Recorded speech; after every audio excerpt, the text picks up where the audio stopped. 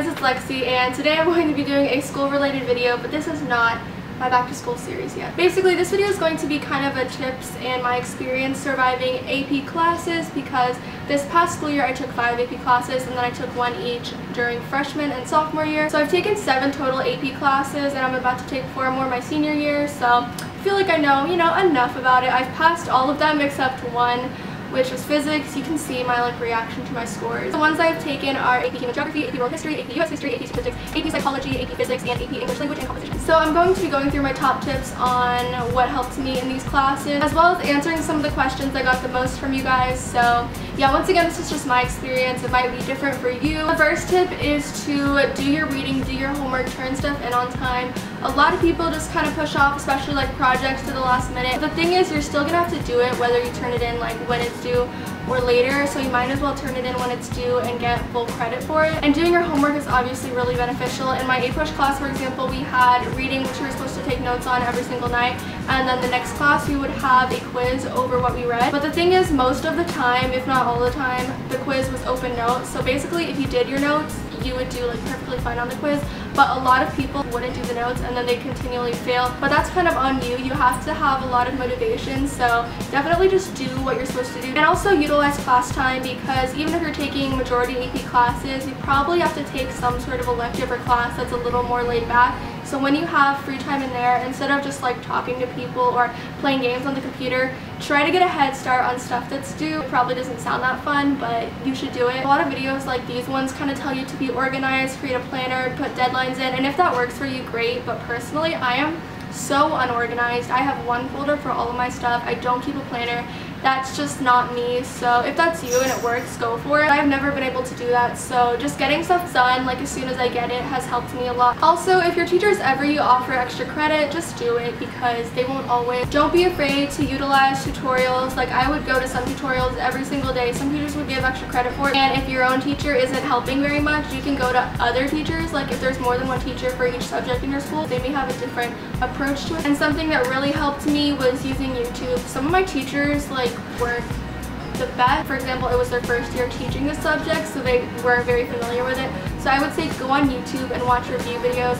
Crash Course has reviews for a bunch of the histories, psychology. They helped so much. Always before tests, I would just binge watch a bunch of Crash Course videos. They just kind of wrap things up and give you a summary of what you need to know for each test or unit. If your teacher's not that great, another thing is to get a prep book. I didn't get a prep book for all of my classes. I only got a prep book for US history, and I think it helps more for content-based classes.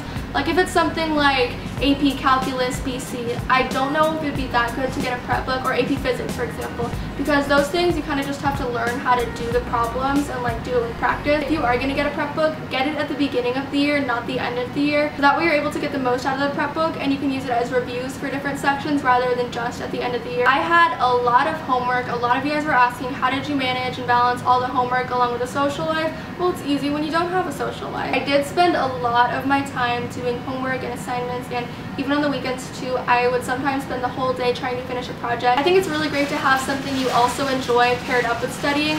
For me, I love listening to music, so I would put on my favorite songs, my SoundCloud stream while I was studying. I would actually sometimes look forward to doing my A-Push notes, because I was able to just relax in my room, put some chill music on, and get it done. So whatever that may be for you, could be music, could be a favorite snack that you reward yourself with. Have something enjoyable to pair with studying, besides just, sitting down at a desk. And also in regards to studying / homework, I think you should do the subject you like the least first. I took 5 AP classes, and there were some nights I would have homework in all of the classes. So my least favorite subject is probably physics, so I would try and do the physics thing first. So that way you're not doing the others and thinking, I'm so far from finishing, I still have to do the physics, that's going to be horrible. If you get the worst out of the way first, everything else is going to seem easier and less miserable by comparison. And don't push yourself. Give yourself some free time. Even if you have a really hectic schedule, at least do maybe a 15-minute meditation, or take half an hour to watch a show you like. Because if you have no free time, you are going to go insane, I promise you.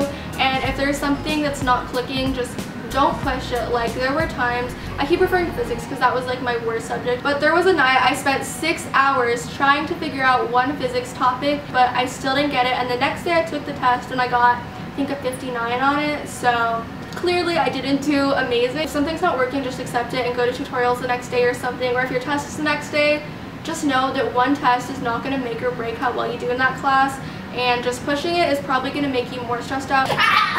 This video is more about surviving the actual class, but one thing I would say for the AP test, if you do decide to take it at the end of the year, do lots of practice tests, practice problems, especially practice FRQs. For me, my junior year, the test I felt the most prepared for was probably statistics, because my teacher made us do so much prep. I took like 3 total practice tests, like all the way through with all the FRQs, and I did maybe like 30 to 40 FRQs on my own, so that is a lot, and then I would go through and self-grade them. We had to do that because it was like a major grade for us. Of course, like refresh on the material, but do go through and do actual parts of the test from previous years, because essentially that's exactly what you're going to be doing. Doing that actually helped me get a 5 on statistics, and the class that I didn't take any practice tests for at all, which was only one of them, was physics, and that was the one I failed. Those are most of my general tips, but now I'm gonna like briefly answer some questions you guys left me on Instagram. Someone asked how many AP classes I had to take for high school requirements. My high school actually doesn't require any AP classes, so the answer is 0. You can just take them if you want to, but you could get college credit, and it's a really big bump to your GPA.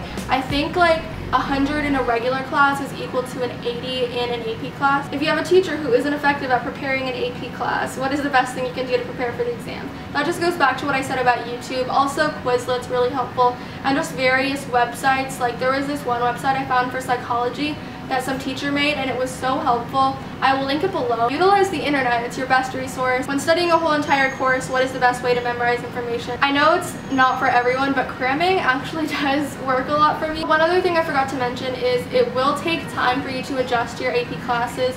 Like during the first month, I was like overloaded. I was so stressed out. I had countless mental breakdowns. What's wrong with you, bro? What the heck? You tripping, bro? You tripping! But get used to it, and by like the second half of the school year, it's like, okay, whatever, I can do this. And I started just had the swing of things. I actually had a friend who managed his stuff so well. He took the same AP classes as me, and he was able to finish like all his work during school, so he had like no homework on the weekends. So I just say it definitely matters how you balance your time. How to deal with low scores. Someone said I got a 2 in AP Lang RIP. Don't let it define you. I mean, it's just a number. I got a 2 on my physics test, and I don't really care that much. Because essentially it's not determining whether you pass or fail in high school. It's just if you can potentially get some extra college credit.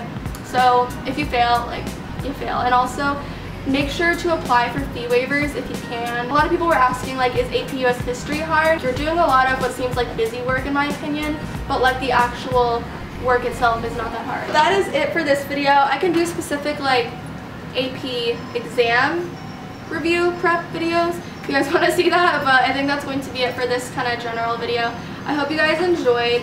If you have any more questions that I didn't get to, just comment them below. Sorry I wasn't that like funny in this video. I was just like intense school mode. Yeah, I'm about to start my senior year. I know I don't look like a senior. I get that comment, and no, I'm not like 2 months old. I'm kind of excited. I'm gonna do a little more school videos once my senior year starts, like what colleges I'm applying to and like acceptance things. I will see you next week, and make sure to subscribe, like, comment, rate. Bye.